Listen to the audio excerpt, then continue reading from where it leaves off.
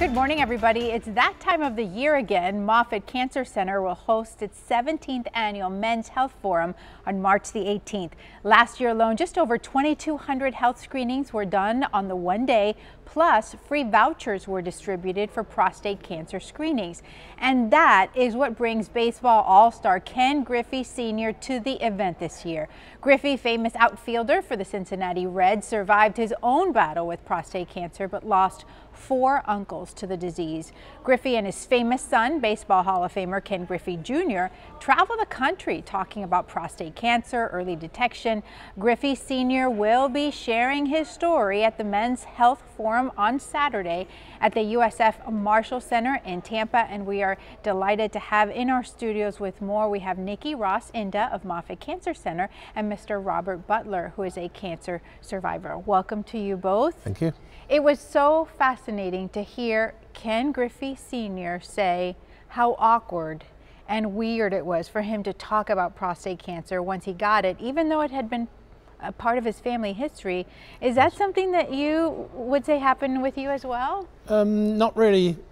It did worry me and inhibited me before I knew I'd got it. Mm-hmm. But once it had been discovered, I felt that I was more on sort of like a conveyor belt, and that things were going to sort of happen to me, and I no longer had much sort of control over what was going to happen. Mm-hmm. My control was lost when I didn't go and have pre-screenings.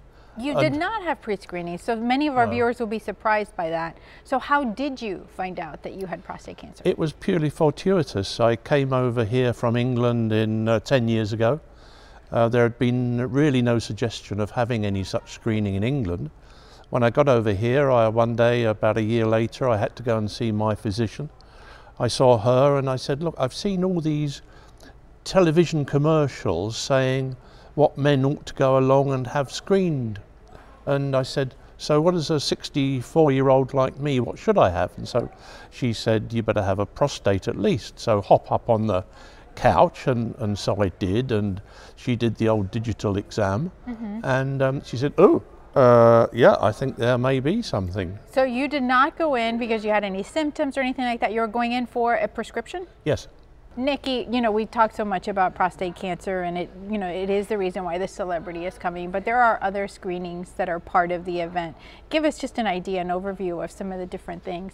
This is a bilingual event, so if you speak Spanish, we will be able to have interpreters there as well.